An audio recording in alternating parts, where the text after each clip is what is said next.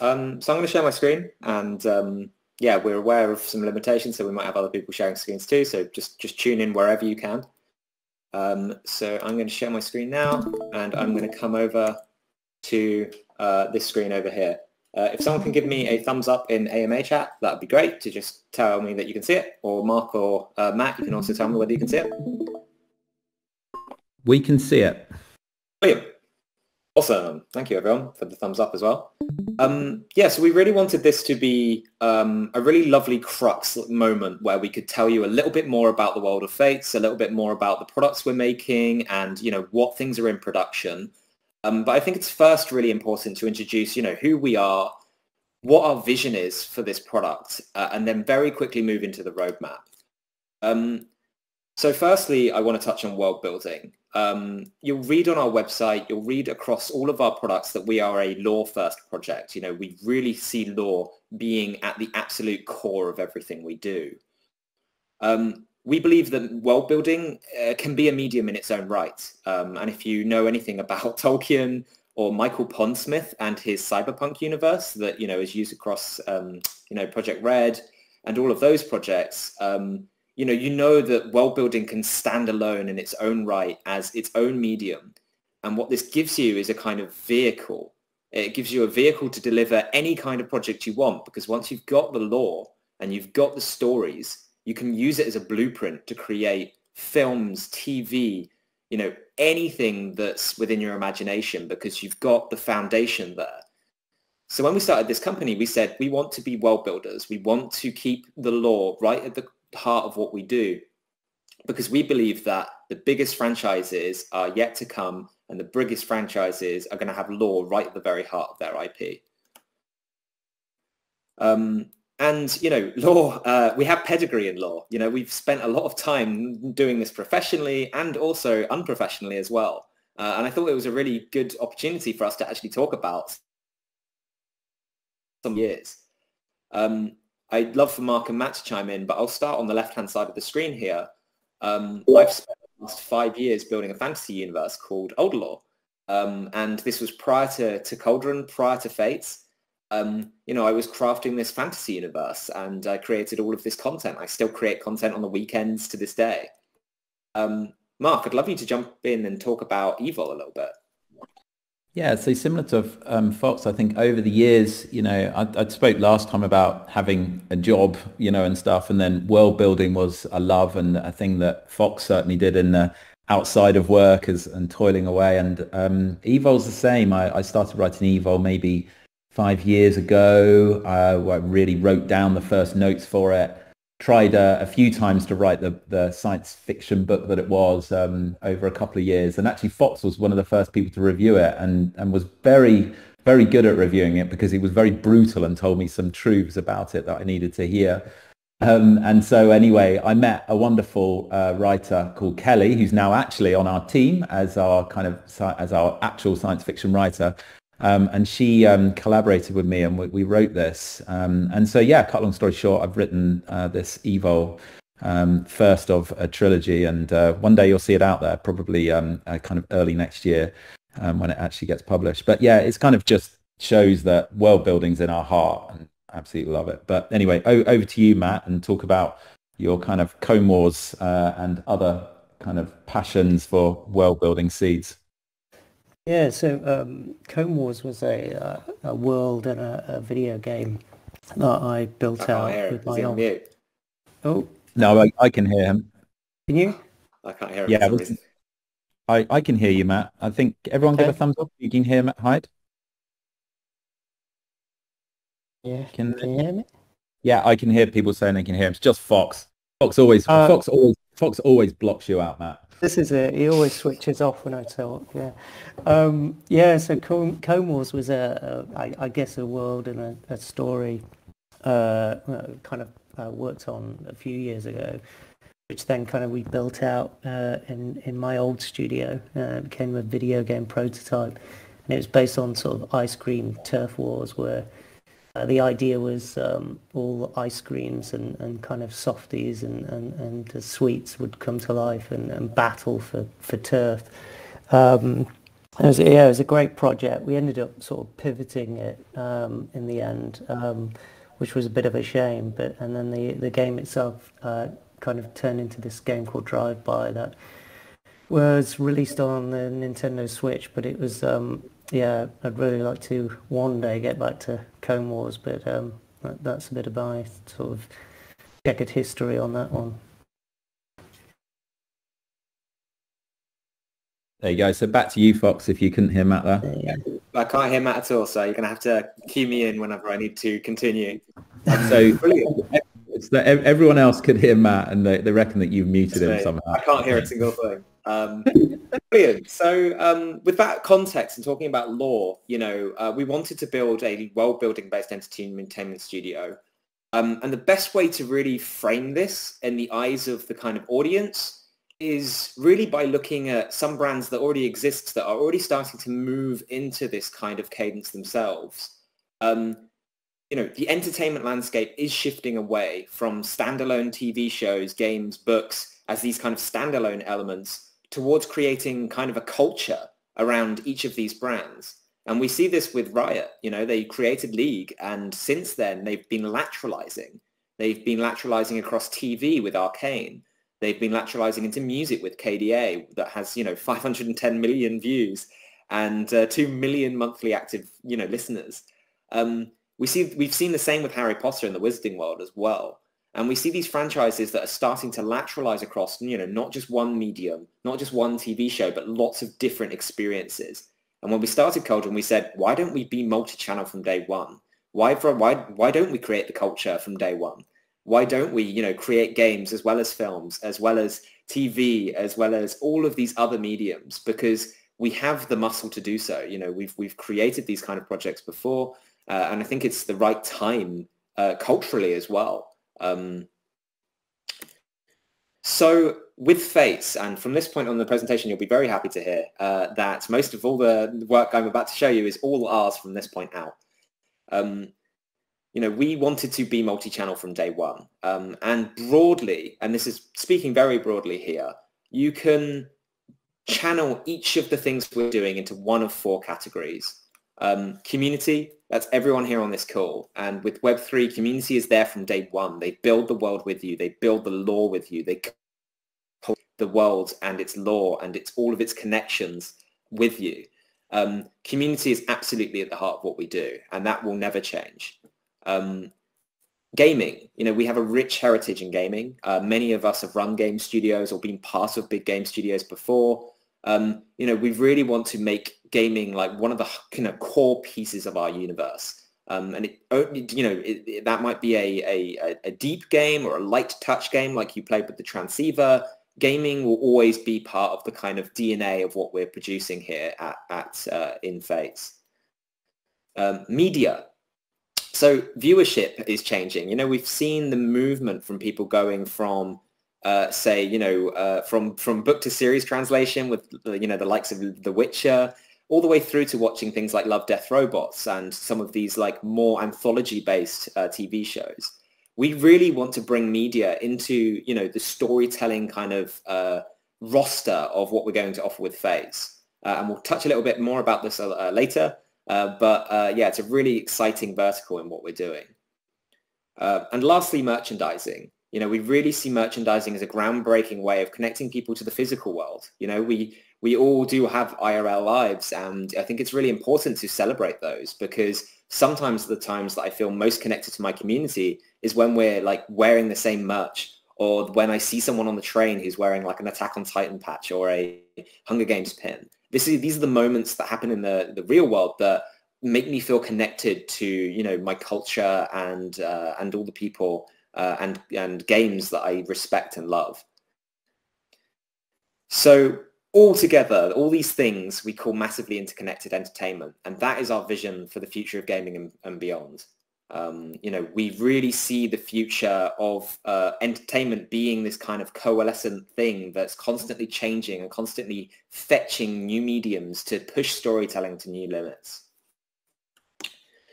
So just to reiterate, how do we become the next entertainment giant? We're going to create beautiful games. We're going to make films and books. We're going to do rich community experiences within our worlds. And this is going to be called massively interconnected entertainment. And this will be the backbone of Fates. So the bit you've all been waiting for, the roadmap, let's actually talk about what we're making, when it's coming, and talk about a little bit of information about the Mint as well. So I'm going to start off with our Mint. Our Mint is going to be really different because our world is really different. You know, we really wanted our NFTs to have utility within the Fate story. Anyone who heard us in the first AMA will have heard us say, you know, we really see our franchise as being like this, you know, early days Star Wars, where what we hope will happen in the future is that, you know, there's a cantina bar scene and people spot their own characters and that those characters have their own backstories. You know, that's something we covered before. But to do this, we have to create the right framework for this universe to come to life. So our Mint is going to be very different than others you've seen out there. When you become a pilot in the Fates universe, you begin your story in the Fates universe. And as part of the experience of minting, you will actually have 3 unique NFTs. You will own a protagonist in the universe, you will own your own Evac pod, and you will own a part of the Fate solar system. And this is going to become the groundwork for the way that we're going to build out this universe in the years to come. So let's take a look at some finer details here. Mark, I'm actually going to pass over to you to talk through this.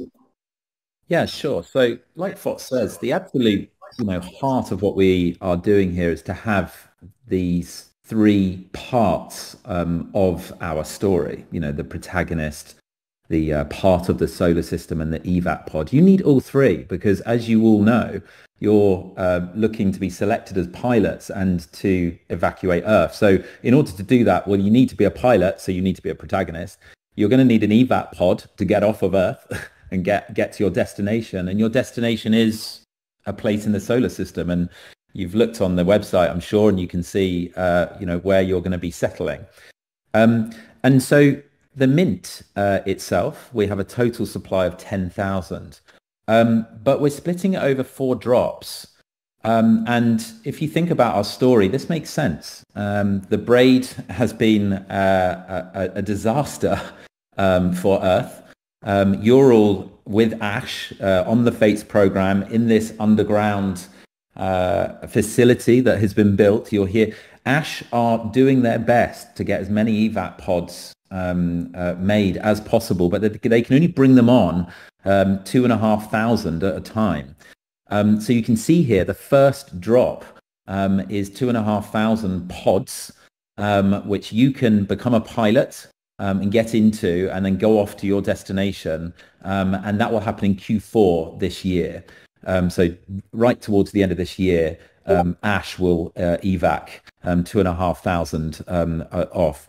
But then you can see the Fates timeline below.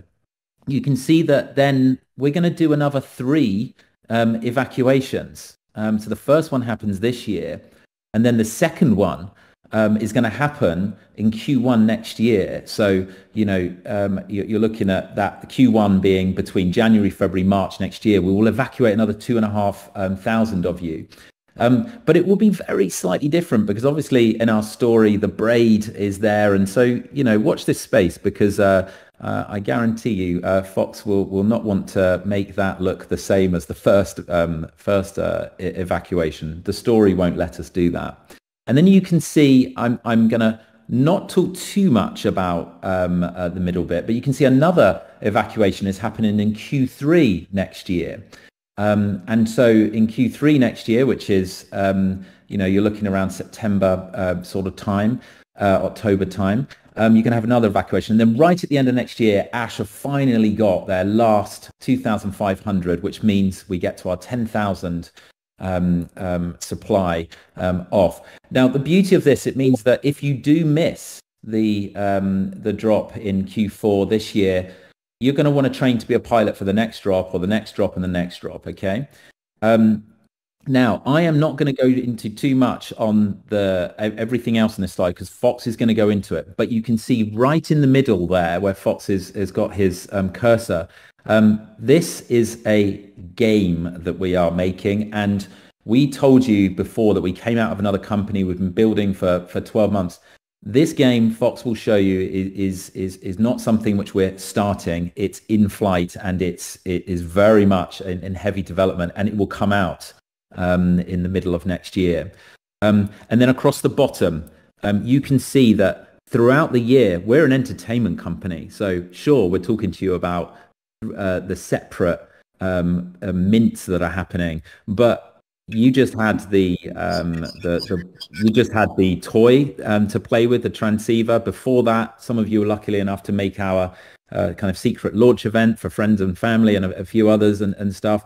But you'll see there short film Fox will talk about, music, an EP coming out, more puzzles like the transceiver. You'll see another short film. You'll see Codename Novella there, books that Kelly, our writer, is writing for you. And then you'll see more in real life events. That's what we're telling you. Everything we're talking about there, like Fox said at the beginning, is in flight, is funded, and we are producing as we speak, which is why we're very happy to talk to you about it. So I'm not going to give away any more because Fox is going to go into more detail. I hope I did that justice, Fox. Yeah, absolutely you did. So yeah, the last thing I'm going to touch on as part of this slide is just, be aware that when you're looking at our timeline, you're only really looking to the end of next year. And there's a lot happening.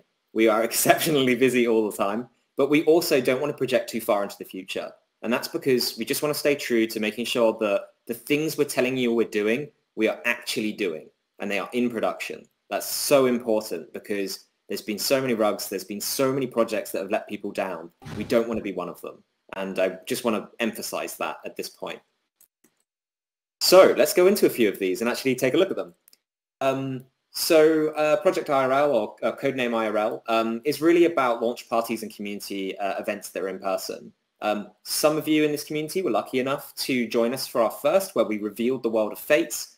And you can see, we produced posters, we booked a venue, like these things, this really happened, and we were really, really excited to bring it to the community. But importantly as well, we're excited to continue bringing this to the community.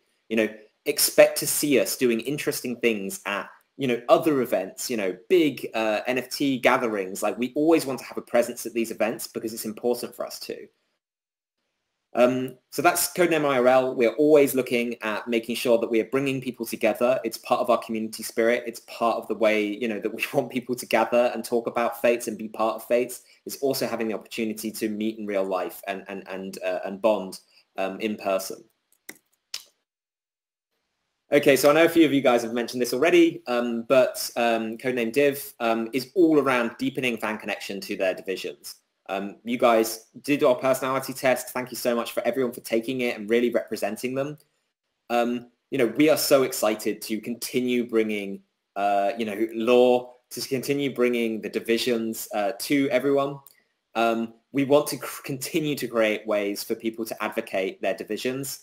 This is already in flight. We are already working on ways to do this. And if you don't believe us, here's a quick shot I took today of some stuff that we're doing. Again, looking at our background, I came from a branding background. I know packaging. I know how to get these things done. Yeah, expect merch in the near future. We're really excited to bring this to everyone. It's going to be a really, really cool project, and we really hope that people will start to rep their divisions in the real world as well.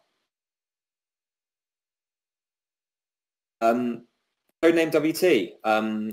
Now, this is all around, you've played the transceiver, you've played these experiences. This exists as part of this ecosystem of web-based puzzles that will bring the community together to unlock secrets within the Fates universe. You've played the Reb Toy, the transceiver.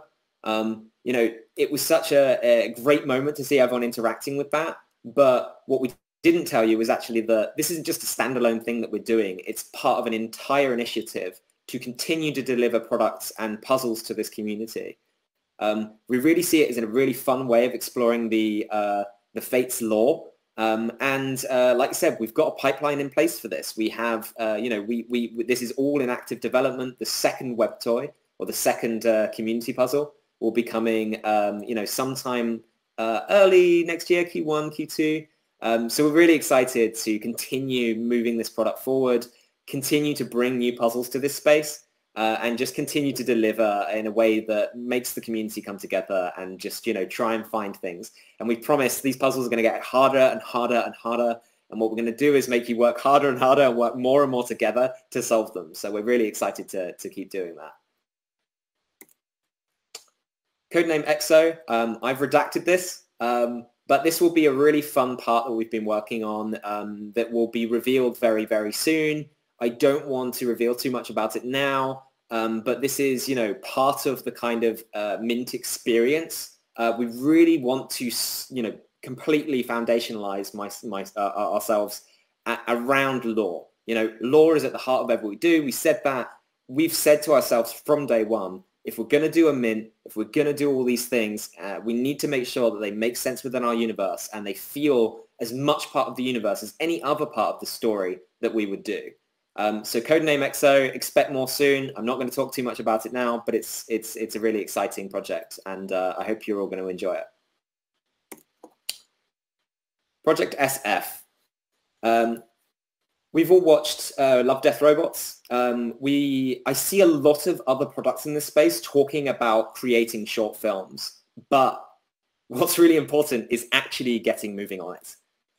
Short films are not easy to produce. They're not inexpensive to produce. And when we started talking about short films, myself, Mark, Matt, the founders, we got together and we said, we just need to start moving with this. This is a really important way of bringing the storytelling of Fates and all of those, other stories together that weave this web of this world we're making. Codename SF is a short film product. It's a short film vertical that we're going to continue working on. It's already in production. In fact, it's so far along in production that it's coming between the end of this year or the beginning of next year. But I'm kind of thinking that it's more towards the end of this year. Again, if it needs a little bit of extra polish, we'll give it that. But this is already in production. I sit down with the team every Tuesday and we go through this short film. The directors behind this short film are exceptional. In fact, one of the directors is one of my sort of my heroes. And when I found out I was going to be working with him, I was literally squealing. So I was like, yes, okay, this is exactly the quality level that we wanted to bring. I'm so excited for the short films product. I think it's going to be really, really cool. I don't want to oversell it. Short films are expensive to produce. They're difficult. You need to do lots and lots of work beforehand. You have to do previs. All of these things come together. They're very difficult to do. So don't expect over the world. Our first short film is going to be under 4 minutes, but it's going to be really exceptional. And I think it's going to really blow your minds in terms of its storytelling, in terms of its narrative, and in terms of its visual design. And it's called Baron. So here's the title card. Coming 2022, 2023. Want to be realistic. It's coming late 2022. But yes, it is coming. So the next project I'm going to talk about is kind of a big one. What you're seeing on the right-hand side of the screen here is, as you can see, it's a prototype. We are physically playing with this game. And this is Project AS2. AS2 is going to be a mobile game where your character is going to be a protagonist in our world. It's going to be narrative-centric. And we're really excited to kind of bring this to all of you, because this game has had a lot of time and polish put into it. And I think what's really important is to demonstrate it working. Like here on the side, you can see these aren't final graphics. There's nothing here to really see that's going to be final. We've all seen those GTA 5 leaks. I'm not going to go into those, but what I can promise is that this is in active development. We're really excited for this to come mid next year. It's going to be really, really cool. And it's going to be one of the first major games that we're going to release in this space. And Fox, I'll just jump in there just at this point, just to clear up some things that make us very, very different to most other projects out there. Is we don't do a Mint to get funding to fund things and say this is what's coming. The reason why when Fox shows you the short film and it's being funded, and every week Fox meets on the Tuesday, the reason why this game is already 12 months into its dev is because we are a funded company. So we spoke last time about our investment in this company. We've had $8 million to date. And so that's why things are, very well developed, and we didn't want to launch the community until we were confident that a lot of these projects are in flight, so that you can actually see them in the very near future rather than promising in 2 years' time or so.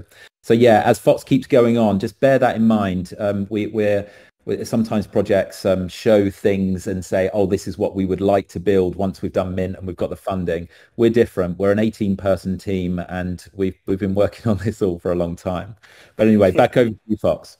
Yeah, that's a very, very good point. And yeah, no, really appreciate pointing that out. It's very true. Music or Project MU. I'm sure you're realizing by now that I'm very lazy with my code names. We really want to bring music to the Fates universe. Being part of a community and being part of a culture means being connected to that community and that escapism, or as much as you can. I'm sure I'm not the only one who gets the train in the morning or moves or goes to see my family, and I stick on a Spotify playlist, and I often put on something from my games. This is really important to us. Music is going to be really cool, and we're really excited to say that this project's being greenlit. Good thing with music is it's fairly short turnaround. It's not like short films where it takes months and months of previs. We're really talking about bringing this to you guys very, very soon, and I think it's going to be a really important vertical. I actually think it's going to be one of the kind of up and comers, because I think it's one of those things that it's part of your life music, and I think that showing Fates in that way and through those channels is going to be a really exceptional part of what we offer. And lastly, Project North, which is going to be short novellas in the Fates universe. I want to spend a little bit of time on this because I think it's really important to recognize that, because we've been an established company for so long, we've made so many amazing connections with so many amazing people. And one of those people is Kelly. Kelly's our writer. She's exceptional at capturing the human condition and talking through a lens or writing through a lens in which you really make these characters believable and interesting, and really creates very deep character arcs and great lore. This is not just a book project we're going to push out. This is a book project we're going to put an immense amount of care into, and we are going to produce we're calling them novellas, short stories, however you want to phrase that. It's going to be a really, really cool part of our universe. And I think it's really going to expand on a lot of that kind of lore that we've started to talk about. I don't know if you want to add anything, Mark, but I'm just really excited about this as well. Yeah, I mean, I think the thing is across all these verticals, we're trying to, really pull you into this world wherever you are. Like the music thing, I love about that is you can wander around the real world and you can just be immersed in that, just like you are on film scores. With these novellas are around 100 pages, even shorter, and we plan to have a trilogy of these next year, and one day imagine there are 9 of them out there, and they're just going to be a wonderful representation of Fates that you can just on a Sunday just chill, read, and not have to be in the game or kind of thinking about that side. So I'm just really excited about these because it's just that real feeling of just immersing yourself really into the Fate story, and yeah, can't be excited enough about these actually in Fat Fox. That's it. And that brings me to the end, but also what comes after. I don't want to understate how massive our plans are for the future, and we've communicated these plans internally. We've got roadmaps, we've got game design documents, we've got so much content that's about the future of this company and about the future of Fates. But like I said before, I think it's really important to reiterate that everything you've seen today, everything we've presented is in production. We really want to be seen as a brand that's really delivering in this space by not overpromising, but my final words on this are that, this world is just beginning. I'm really excited for the community to be contributing to the lore and be part of this universe. And everything we've shown today is really just the start. We're only looking ahead a year, and I'm already seeing so many amazing projects that I'm really excited about. So yeah, thanks everyone, and I'm going to stop presenting now. And I guess what we'll do is we'll probably stay on the line and start answering some questions. Yeah, I don't know how the best to do this. Is there any kind of overseers, mods in our team who've kind of picked any out? Don't worry if there's not. We can just I know the AMA chat's going, but just shout if any overseers or mods have got a few they want us to pick out first. Let's see here. I do have a question. Someone asked, what was most challenging about making the short film? Oh, over to you, Fox. Fox, I would say I would just quickly jump in and say choosing the script was hard. So I'd prime that bit with you first, and then but over to you on the rest. Choosing the script was actually really hard, admittedly. We received about 4 scripts from Kelly. We sat down, we went through them all, and there was 2 really standout ones with 2 totally different levels of production. One of them was a much more intimate story, and one was much more of a kind of wider. It had a breadth to it that was really interesting, but actually, truth be told, I think the production level that would be needed to achieve it was exceptionally high. We chose the intimate story, and I think it was the right choice. It's a really beautiful story. It's amazingly told. I think it really sheds a light on the world of Fates in so many interesting ways. I think beyond that, I think that short film production, let alone animated short film production, exceptionally difficult to do. Massive shout out to the team on our side who are pulling this off. There is so much consideration. There is so much work that goes into it. And it's something that's surprised me a lot is just how much production and thought goes into making sure that when you receive all the previs work and it's sketches, but what's important about it is that you're timing the length of each scene so that the animators know how long a character walk cycle needs to be. Like, these things are incredibly nuanced and actually really important. So I think that's been the hardest thing, but I also think it's the most exciting thing because you get to see this thing coming to life piece by piece. In terms of production, we're just moving into the next stage. And the next stage, basically, we've done all the rigging, we've done all the character work, we've done all of the most of the modeling. The environments are pretty much there. Like, we're now moving into some basically the last stage, which is lighting and environment design. So yeah, really exciting. I can see another question that I'll start off as well. It's come up do you have any idea how to involve more people with Web3 since you're building a mobile game? You may want to attract not only people aware of your NFTs. This is a brilliant question, and it's been something that actually since we began in August last year when we really went, look, we feel like entertainment is a new form is coming, and people should really feel a sense of ownership over items and characters in the entertainment. Last time we were talking about entertainment sometimes feels one way, as someone makes it and then you consume it, whereas what we want is we want to be in it, but not have to be in it in a kind of 10 hours with a controller in your hand type in it, but in it because we own a character, and that's what Web3 gave us. But reaching out beyond that, of course, we absolutely need to do. And so when we talk about music, when we talk about the mobile game is going on the Apple App Store and is going to be Android as well. We have to reach out beyond Web3, and we do things like the mobile game. You get an experience if you're a pilot and you connect your character to it and you're going towards your asteroid. But someone can also just play it for free. They get a much lighter experience, and it's like a simulation of that. And you get so much more as a pilot who's been selected and has gone out there. But we're kind of entertaining through music that will be accessible out there, through Spotify, through everything, through novellas that people can just read, and And so we're going to attract people to Fates because they're going to love the world of Fates.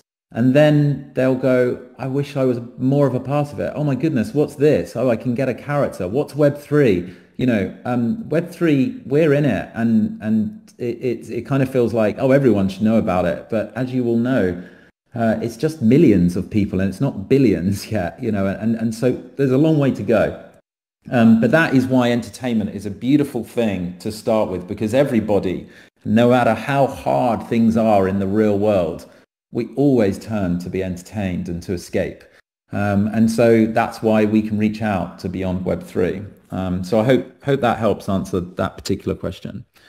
I don't know if you spotted other questions, Fox or Matt, or if Draw, you've got any more. If I can throw in a few, I've spotted some, if that's Oh, all right. hi, Belle. Hi. We have a bell. Yeah. Oh, hello. She's arrived late, but she's arrived. Just like in London. So I've seen a couple questions that I think are kind of fun, if that's okay, and some that are a little bit more serious. So we've gotten two that I think are interesting. People are trying to get some specifics about what's coming out. Paula wants to know if you've thought about publishing a book with the novels, like a physical book and an ebook. So this is a really interesting one. So because we've been around books for a long time, Kelly has been around books for decades and real books, and is a ghostwriter for some science fiction writers that she cannot name, that helps them. So there is a sense of, we know how to publish books, but it's exciting, isn't it? Because in the NFT world, you can kind of have the NFT as the book, and then you could go down the road of forging it and turning it into a real book if you want to. And so, you know, the books are in flight. You know, Kelly, we met up with Kelly yesterday, and she was talking about how far along she is with the first novella, and, you know, the proofreading and all this sort of stuff. And we're not going to give it too much away around the format of it, because I think Web3, it's exciting what you can do with Web3 with a book. And so I think it would be a shame just to make it physical straight away. I think the side of hinting towards you around forging, I think could be a really exciting thing to do. So I hope that helps a little bit there, Belle. I'm sure it does. It's just exciting to know that there are so many possibilities, which I think is why Jam was asking a question about the music. They wanted to know if there are any specific genres that you're planning to produce in, or if the community is going to have any kind of say in that process of production, if they're going to have any kind of involvement. Fox. So I spotted another question that piggybacks on this quite well as well, which was around, you know, the idea of using the world, the lore, you know, the world building channels to populate the lore of the universe. I think, you know, that is a really, really, well, let's start with that for a start. Yes, you know, of course we want our users to be inputting in the universe. And actually, I've been part of so many really amazing communities over the last, you know, 10, 15 years, in which I've contributed to other universes. SCP Foundation is a classic. I'm part of the world building, you know, Reddit page, and I've contributed you know, so much there. And I think that, you know, contribution to lore is really, really important. And I think that Fates is no different. And we will absolutely be, you know, working with the community to create stories in this world, because it's the richness of the different types of backgrounds that people bring that make the stories unique. I think that's why it's, you know, it's going to be a story-led universe. I think that's a really cool thing. And this, of course, extends to music. Talk about the music side.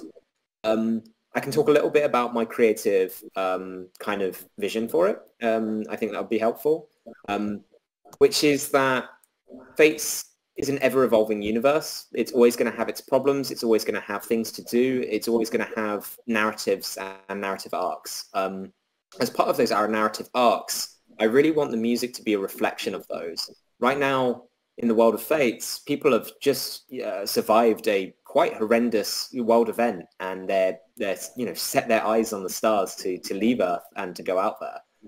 I think it's a really, you know, amazing thing to use music as the vehicle for telling that story. And I think that, you know, that kind of daunting orchestral epic vibe that comes with that. I think it's a really cool way to explore genres as part of that. I think that, yeah, I think it's a really exciting thing. I think that, of course, as we move forward with this project, we really want people to be inputting onto into the world we make. So I think that, as always, we're always open to suggestions here. But yeah, it's great, and I'm really excited about it. I can see a question on the stream that I'll quickly answer as well. Questions around utilities when you get these when you're a pilot and you get your pod and you get your character and you get your destination in the solar system.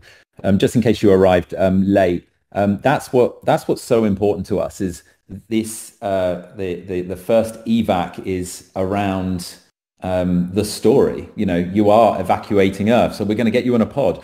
You are a person who needs to evacuate, so you're a pilot and you're going to have a character NFT, and then you need to go somewhere, so we're going to actually send you to a destination out in the solar system. So that's another NFT. So you have 3 NFTs as a pilot to enter our.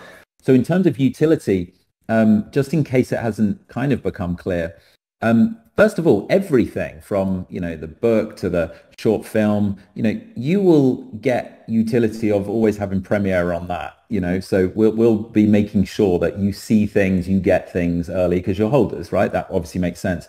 But as we want to reach out to wider masses, then they become available to you. And then there's a question from this, around the game side of things. Yes, of course. The game is you connect your character to that game. Your destination is then connected to that game, and so it's kind of like we said earlier. When it comes to it, the heart of it is ownership of a world, and that world is Fates, and you're a part of that.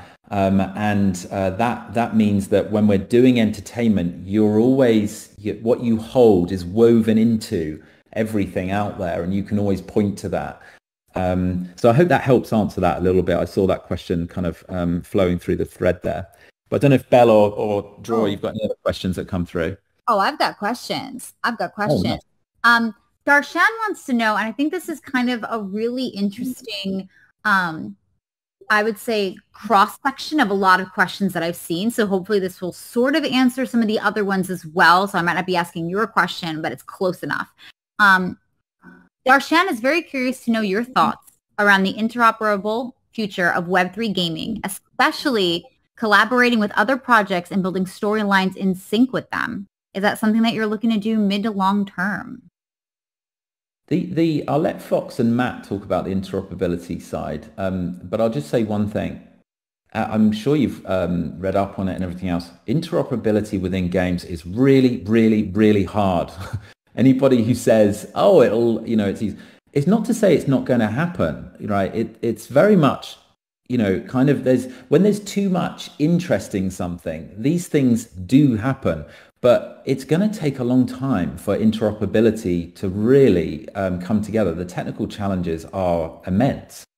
And so I'll hand over to Fox and Matt to add any more on that. And then, great question on the storytelling and kind of being woven there. But I answered the last one and I've started answering this one, so I'll let some other voices answer.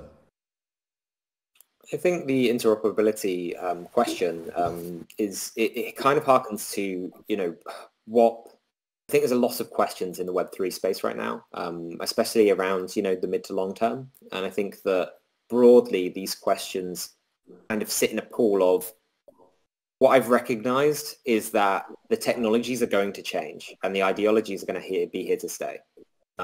With the technologies changing, anyone who's been part of any technology company, ever, myself, Mark included, over the last sort of 10 years or so, know just how layered technologies are. They're superseded, they're changed, they are iterated on, they are, they are re-architected. And I think that what's important to recognize about the interoperability side is that that is a horizon that people want to move towards. And so long as there is an audience there that demands it, then people will be out there trying to solve it. At the moment, I can't see a way in which that will happen in the short term. But I've got high hopes for the mid to long term because I think that there's demand out there for it, and I think that people are trying to solve that technical issue. In terms of what I think was more interesting about that question is about, almost like the idea of intertwined storylines. And I think that it's a really unique idea. And, I've seen quite a lot of projects in this space where the collaborations are becoming more and more deep. They're becoming more and more meaningful, and they're going beyond just quick collabs and more into, long-term partnerships in which lore is integral to both worlds, and there's shared lore between them. I think that's a really cool thing, and I think that's something I'd really love to celebrate as being part of this community and part of Web3 in general, is the idea of creating this like slightly interwoven storyline where people are recognizing, hey, is that this asset from this other thing, or is that something else? I think it's a really exciting thing to explore. It's interesting you brought that up, Fox, because there was a question about what it was that inspired you to release this as an NFT in the first place. I'm just curious, like your thought process behind it. Did that play any role in that decision? Yeah, I think that like when we started talking about the kind of product we wanted to make, there was no doubt in our minds that building a universe is not something that can be achieved by the team size that we are. It's achieved through community. And, when you start thinking about, the idea of, I guess, the compound factor of having so many people contributing to lore and being part of that, universe, I think that that's what we got most excited by. And ownership was a byproduct of that. Something we say often, and I said it in the last AMA and I'll say it again, imagine if, in the 1970s and someone started Star Wars and, this culture was at the forefront of it. I think that would be such an exciting proposition to say, hey, I could own part of this universe. And I think that right now is completely ripe for that experience. And that's why we moved into this space. Ownership is important.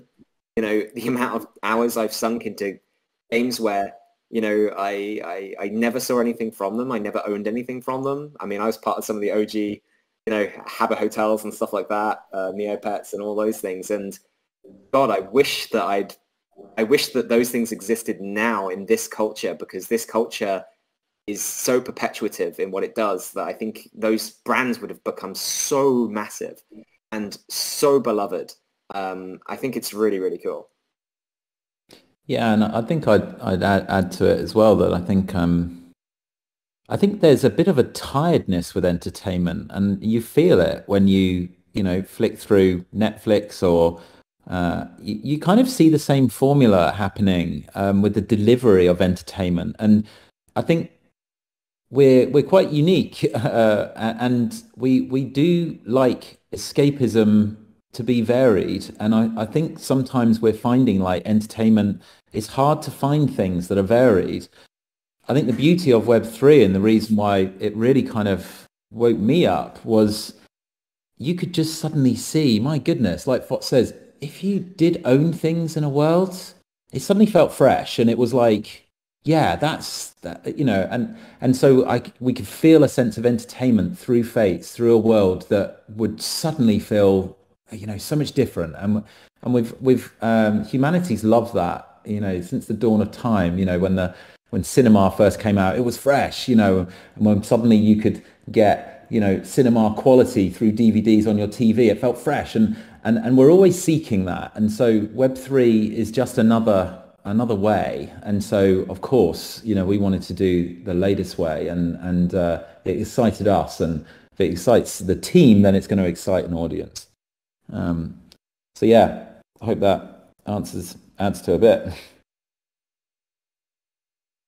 Yeah, I think it does. I think you all are creating such an incredibly elaborate world and making the concept of entertainment so different. And I feel like that's what a lot of people in the AMA chat are really resonating with, is that there's so many different ways that you're going about telling the story.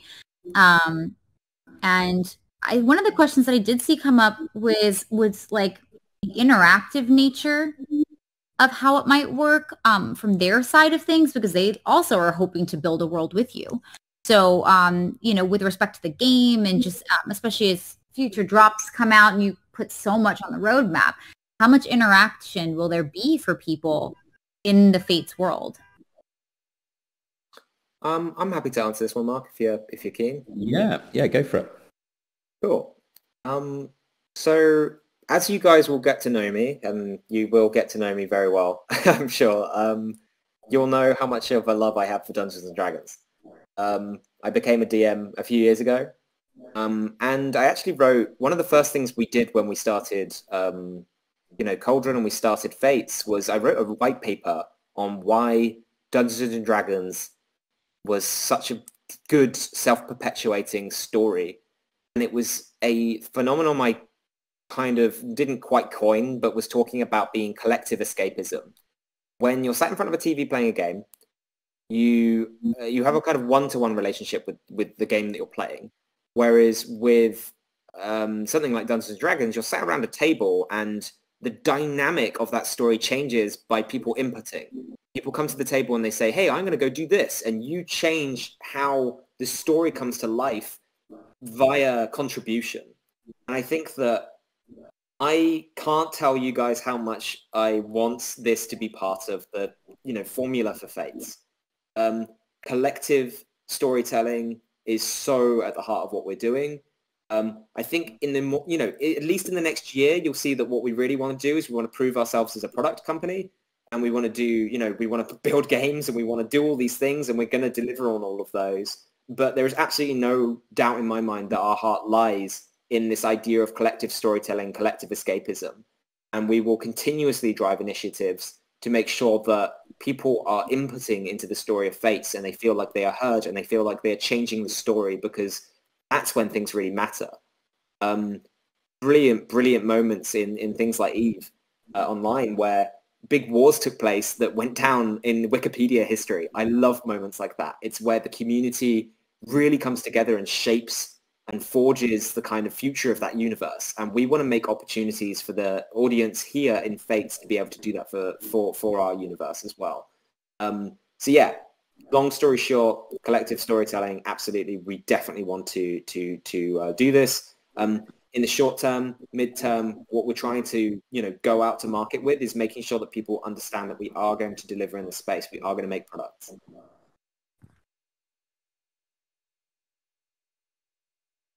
Okay. Did anybody else on the team want to jump in to that before I move on to the next question? No, I think it was, it just shows the heart around it. And I think when you follow a passion and something that you love, like D&D, and then you build that DNA of D&D into a project like this, you can feel it, and that's what Fox is saying. You're going to get to be a part of this, and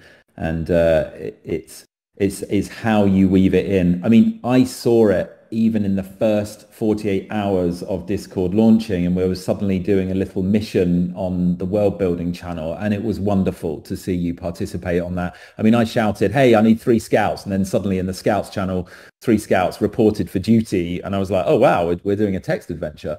It's brilliant. And watch this space, because as you participate, you're writing your survivor logs on there, we will be looking. We're always looking, and you'll see things being woven in. Amazing. I know that we did see a question. It came up a few times, so I do want to touch upon it, since it does seem to be what people are interested in. They're kind of curious about the revenue model, right? Because this is a VC funded project, which has been stated repeatedly. If you didn't know that, you know that now. If you already knew it, I'm sorry. So it is a VC funded project, which is great because it's allowed the team to focus on building. And that means building the world, building, these amazing items on the roadmap, and also building community, because it can be so authentic and genuine. But then what does the revenue model look like overall? Yeah, so long term, the reason why we've got investment, and the reason why investors are excited about us and actually others in the space, is because long term the business stacks up. Okay, what's really interesting, what is maybe short-sighted about some other projects, is that they think about Web3 and they think about their mint and secondary sales, and they think that's where the business is. We think a lot bigger than that. You know, we are very, very ambitious. We are going to become an entertainment giant of the future. You know, that's what we are all, you know, waking up every morning and doing, working towards that goal. What you begin to realize is that actually the Web3 bit, making money from Web3, is not the truth for the end goal. You know, actually the entertainment model that has been here for decades, commercial model, will be true for us in the end, just as much as it is for traditional entertainment companies. And the question is why? Well, basically, right in the heart of our model is ownership. And ownership is important to people. But when you think about it, it's not that we're trying to make money out of ownership. What we're doing is we're building an audience out of ownership. Fox spoke about the ideology is here to stay. There is a movement here. People are staying in a bear market, you know, and it's because there's something else going on here. And so right in the heart is ownership and people coming to our world because they want to belong to Fates. When you go beyond that, the other things on our roadmap, the reason why they're there, music, books, films, merchandise, is because that's where long-term, an audience that is wider than Web3, the heart of it is Web3, but the mass audience is wider than Web3, you make money there. If you look at the best entertainment brands, the top entertainment brands, it's amazing. They like Winnie the Pooh, Marvel, they make like 50% of all of their revenues out of merchandise. There's then a huge like 20% out of films, masses out of gaming, of course, right? And so what I'm saying to you is, and hopefully it's a bit of a comfort for people on this call, is that over the kind of short and medium term, you won't see us trying to make money out of Web3 NFTs, right? You'll see us wanting you to come into our world, and we want you to enjoy our world and feel a sense of belonging, because we know if you're here, others will want to be a part of it too. And when you have a big audience, you have an entertainment business. And so I hope that helps. But that's the big vision for it in terms of a revenue model over the long term.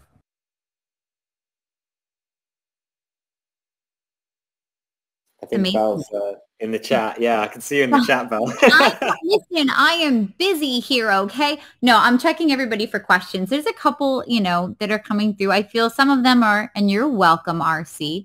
I caught your question 3 times. So, you know, I feel like what people are really looking for an understanding of is kind of what's next. I know some people are asking about how the drops are going to work. You know, there's always the when whitelist question. I can say that we are going to be announcing what pilot protocol looks like in the next few days. So if you're asking that question in any of the chats, hang on to it because it's coming soon. Yes, there are a couple of comments here about engaging audience around ownership for monetization down the line and how exactly that ties into this grander sense of community that you're building, which if anybody wants to speak to that briefly, because community has been such a huge focus of what is happening here at Fates. And this community is incredibly strong and incredibly engaged and really just an authentic group of people. And I guess if you could just speak briefly to what you see the role overall of community being and how that maybe has inspired some of the decisions that you're making. Some of the things on your roadmap, for instance, seem like they're really community driven. Yeah, I think, you know, forgive us, we do talk a lot through blue skies on these AMAs, you know, and I'd love to get into the gritty of a lot of the things that we do on the day-to-day level. But to talk a little bit blue sky again, I think we said it in our About video. We are trying to cultivate a feeling of belonging. And I think that belonging isn't just about ownership. It's actually about, shared advocacy for a brand. And I've been part of so many brands that I adore, and that, I've struck up conversations with people about who I don't even know, because I know that we have something in common because we're sharing the same piece of merch, or we've got the same patch on our bag. These things are really, really important. And I think that cultivating that feeling of belonging is absolutely our priority. Above many other things, as Mark mentions in our last question, our focus right now is not on generating revenues. It's on generating a, unanimously loved brand and a unanimously loved IP that people really want to contribute to. Yeah, I don't know if Mark, if you've got anything to add to that, but. No, I think we've really, you've said it, and in the previous question, I really felt I touched on it as well. It is the heart of it. I mean, when we even spoke about revenue model, right at the heart is that sense of belonging and that community, and everything spawns out from that. I've been kind of taught very much traditionally, and something that I've always been told is, if you get 100 people to love what you do, you can get 1,000. If you can get 1,000 people to love what you do, you can get 100,000. If you get 100,000 people to love what you do, you can get 1 million. But it always starts with 100, right? And already this community, we've been in it, for the last 2 weeks, and it's wonderful because I know we're beyond 100. We were talking about the transceiver earlier, and yesterday Matt Hyde gave us the data. Matt's always our data person. He doesn't tend to speak up so much on his AMAs, but he's the one who actually gets stuff done, and Fox and I create all of the we'll do this, we'll do that, and then Matt is always delivering. So you can thank Matt for all of the delivering stuff. Anyway, we're asking him for the stats yesterday, and we had 1,000 people who'd cracked the transceiver. So not just played with the transceiver, but actually done it and all the way through, and then cracked it in the first day. And so we know we've got 1,000. And then the next day, so it was only another 24 hours later, we were chatting before this call, hanging on here. We're like, hey, Matt, how many people have cracked the transceiver now? Bear in mind, yesterday morning it was 1,000. And he goes, oh, it's 2018. And so we're like, okay, so we've, in the last 2 weeks, not only have we formed a group here, but we've actually got people playing with a small game that we've made, a little puzzle, and 2,000 people have gone through and actually cracked it. So you can see where we're going with that. I've answered that question a lot longer than I was expecting to, but you get my point now. Yes. I love that you were like, no, I have nothing to add. I will now add a novel. What was I doing right there? I was just suddenly thought of myself, and I was like, okay, I need to get back into this AMA. Right, over to you, Belle. No, I love it. That was great. That was absolutely wonderful. I know that we touched upon this in the first AMA. Some folks that weren't there, and I think that we've had a lot of people who've joined our server recently, likely because of the transceiver, which I think is a really beautiful thing, that there was this moment of engagement that got so many people to join. But a lot of people don't really know some of these pieces. And aside from the Star Wars Cantina, they'd like to know what some of your inspirations are for the way that you've designed this world, the art design, and, including if there are projects in this space that you feel are similar beacons for the type of worlds that you're trying to build. We're just trying to get an idea of where your eyes wander to. Yeah, it's a very, very good question. I have my own personal inspiration points. I think that, when you look at the works of Miyazaki and the works of if you've seen Spirited Away, how much the characters of those films of Ponyo and of Spirited Away, of Brave of the Fireflies, how much these characters become icons. So much so that they're represented so deeply by the community that loves them. This is a really, really important, brand to recognize. It's a very archaic one. They haven't even moved to 3D yet. They're still using traditional methods. But what I love about what they've been able to do is cultivate a culture and a culture of storytelling. And I think it's a really, really important one. In the Web3 space, I recognize a lot of good intentions. And, something that me and Mark observed very, very early, and it's something that we really want to, make sure that people know about us, is that we have our sights set on the stars, as much as any other Web3 project out there.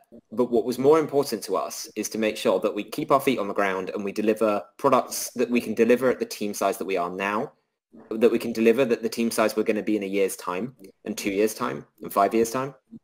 A lot of the projects we've seen that I love, and I sit there and I read through their lore, and I go through all their wikis, and I read their white papers, or I go through their, their websites, and I find out who designed them, are amazing projects. But I can't help but suspend my disbelief of but where's the team to build this? You're going to need 170, 180 people, primarily made up of devs, and these are difficulties that we've had.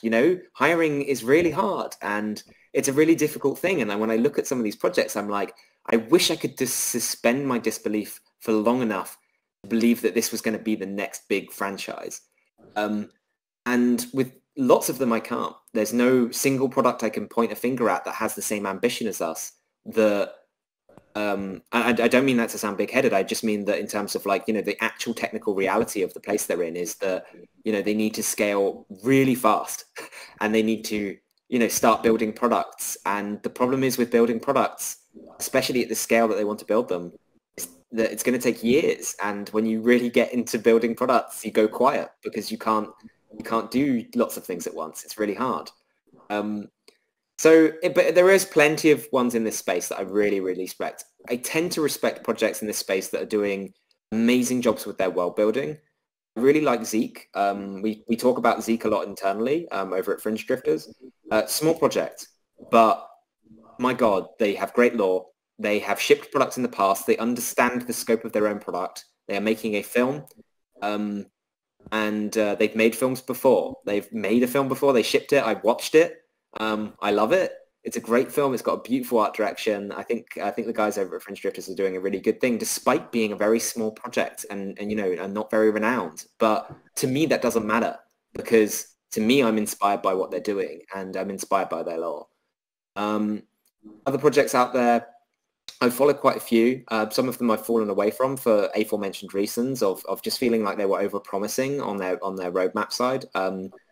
Mark, I don't know if you've got any in mind that you want to pick up on. Yeah, I mean, I'll do my usual thing. I'll say I have nothing to add, and then I'll talk for 10 minutes. I mean, there are quite a few projects that, I think are, wonderful out there. I know some people are very, very attached to them, so I don't want to shout out some that I kind of know there's kind of almost a tribalism around some projects, but I don't know whether you mentioned MV3, but we really respect MV3. It's a wonderful project, and it's kind of going down the same route of, world building and, the love for, we love their core characters idea and things like that. We are different in how we're doing it. You can see we are, but, there's a respect for that. I really love the Fringe Drifters project too. I think that we talk about entertainment and, they are singular focused on film, and in a big way. And it's that, I think similar to Fox, I get frustrated when I see a project that just goes, oh, well, we're going to make an MMO and we're all looking at it and, you don't have, everyone knows how hard it is to make an MMO, so please don't promise one. And if you are, you need to make sure you're like Gabe from Limit Break and you've got like $200 million and he's not making an MMO, he's doing something very different. But, I think, you've got to be serious around that. And if you're a small team, you shouldn't really be promising that, which is why today we're showing you our 2022, 2023 roadmap and the things that are in flight. Everything on there, has a percentage to it of already being in production, already funded and things. So that's how we roll. We have ambitions, but we don't want to hype you up about, where that is, until we've got further through our 2022-23 roadmap. So, yeah, over to you, Bella, if there's maybe another final question or however many. This is our final question. For everybody who's hanging in there at 1 o'clock in the morning, 5 o'clock in the morning, our community is unbelievably dedicated and we love you for it. So I figured I'd save the last question for the one that I think a lot of people want to know about.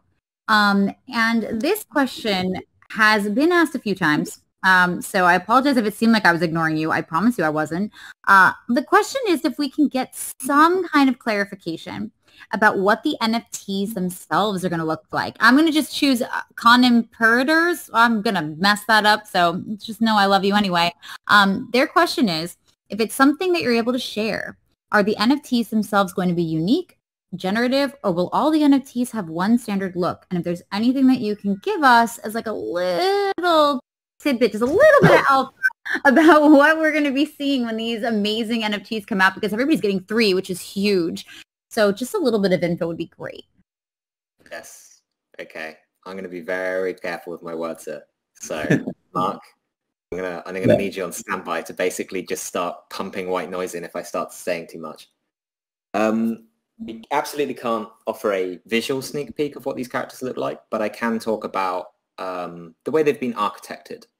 And the architecture and the thought that went into that architecture of the way that the characters are was from day one, we recognized that the NFTs in the space, the ownership we talk about, desperately needed utility to be valid.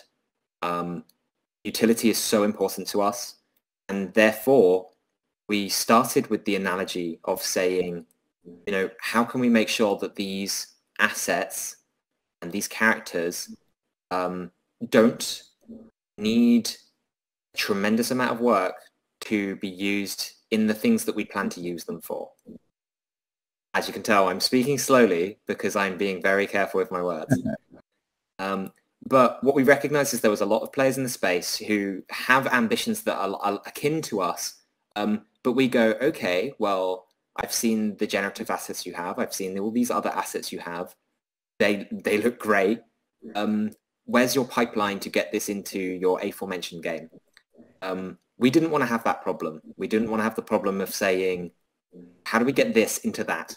We wanted to start with that as our solution and say, here is this. Now we can do that, that, and that. And when you look at our roadmap, you can see what we're doing there. Yeah, so I think that's all I'm willing to talk about. But yes, I think the only thing I'm going to say is that there's been a lot of thought that's gone into what this initial mint means to us, and how we plan to create utility from it is absolutely foundational to the way that we're going to move forward.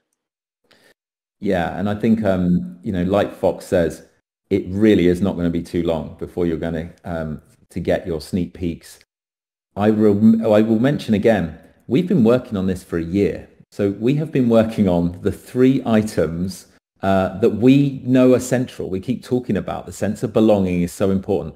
So the characters, the destination of where you're going in the solar system, and the pod have been in design and build for a year, along with everything else. But they are so precious to us, and they're so important to you, that we didn't want to launch this community until actually it wouldn't be too long before we go, cool, we can start showing you. And it is not far away. Like Fox says, we will not give too much away, but let's put it this way. We haven't seen anyone do in the space what we're going to do. They are able to go straight into other places on our roadmap, and that is special, and you'll get what we mean when we start showing them to you, because they are kind of architected in such a way that we don't just create something and then worry about the problem of bringing them into game and other places later. We're strategic, so we've made them ready so that they can go into places. So again, I'm speaking slowly and being careful because they're so precious, they're so dear, and they're so important to you, and we don't want to actually give too much away until they are ready for you to have a tease of them. So we'll stop talking there, Belle. White noise. Yeah, I think that answers the question fairly well. I feel like people are looking like they're very excited, except for Char-san, who is giving us what is essentially just, I feel like I'm looking at Apollo 13. I don't know why you did that to me. But everybody's The chat seems like they're really excited. I feel like we got to most of the questions today. Some of you, your questions were specifically related to things that are coming out very, very soon. So please stay tuned. Keep an eye on the announcements and bulletins channel. And amazing founders, if there's anything you want to say before we sign off, please feel free. Again, I'd love to thank people for being here. It's awesome just to see everyone in this chat just reacting and talking to us. You know, we will continue to be always open with our community about what we're doing and how we're doing it in a way that obviously is strategic to us as well. And I did see one question that I'm not going to answer, but I am going to talk about a little bit, which was just that, you know, I saw a couple of questions about problems. You know, what problems have you had? I think it's really important to address this as a question.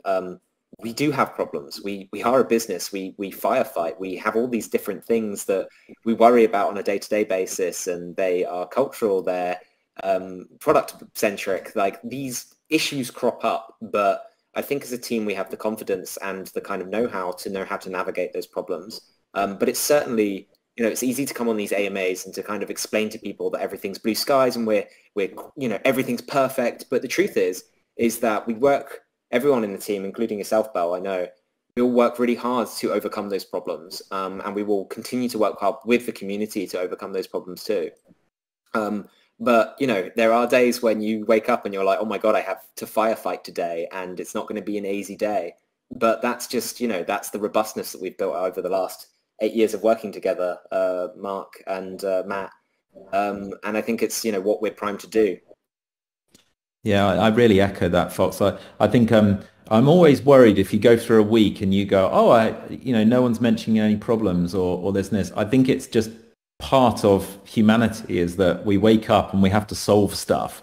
And so, yeah, I totally support that. And I think, I mean, Fox and I, for example, you know, the last few weeks they've been really hard. You know, there's some really hard stuff. But whenever we go on our walks and stuff, we've been working together for 7 years, so we're quite used to facing problems and stuff. But you come together and you go, well, it's all just too important, isn't it? So we're just going to keep working hard and get through it. And it's an absolute joy when you get those moments where you look at something and go, my goodness, it's either beautiful or it's now architected wonderfully, the game's humming, and you've just come through all of that pain. And I just absolutely love that. And they're few and far between, those moments of absolute joy where you see, you know, something that you had in your vision actually come together. But it's kind of become an obsession of the founders on here to make sure we achieve that. And by God, we have to go through a lot of trials and tribulations to get there. But you'll receive that and it won't be long.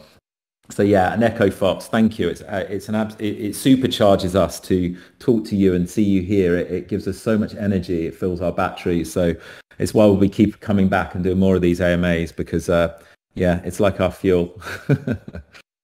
So I think we'll leave it there, Belle. Yeah, no, that's great. This is a wonderful team. It's a joy to work with you all. Despite the 8-hour time difference, you all are utterly amazing. And this community is beautiful. You all have sat here, and some of you I know are here at 5 o'clock in the morning right now. So thank you so much for taking the time. If you have any other questions about anything that you've seen, or we didn't get to your question, feel free to just let your team know. We're here to support you. And if there are any issues, you know, reach out, open a ticket. We're super into this whole community building thing, in case you hadn't noticed. And your founders will be around again soon. So look out for some great announcements coming up in the next couple days. And also Zero, I'm sorry you forgot your question. I can't help you with that. So for those of you who are interested, we have a couple of fun things coming up soon. So I'm just going to let you know while we're here. Fun thing number one, that's actually what everybody wants to know, is Pilot Protocol is going to be released within the next week. You're going to learn how you can become a pilot in this program. And that's, I think, what all of you are waiting for. So please stand by. Don't panic. Get excited. We're going to release that very soon. And the other thing is, for those of you who've participated in our incredible first transceiver puzzle, which from I understand is like over 2,000 people, which is just insane. I know you're all waiting to hear whether or not you've won a Frontier role in the raffle. That will be happening on Sunday. So we will be announcing the time for that very soon. So just keep your heads up. Know that we're coming on Sunday. It's going to be great. And there will be some new puzzles coming out for you starting next week, and they will be more challenging, more fun, and a lot more immersive. You're going to get a lot more out of this. I think you guys are really going to love it. Yes, woohoo, new puzzles. You're going to love what is coming for you. So stand by. And thanks again for coming. I feel like y'all have been here long enough. Have a great night, day. And thanks for being beautiful people. Thank you, everyone. Thank Bye, you. everyone.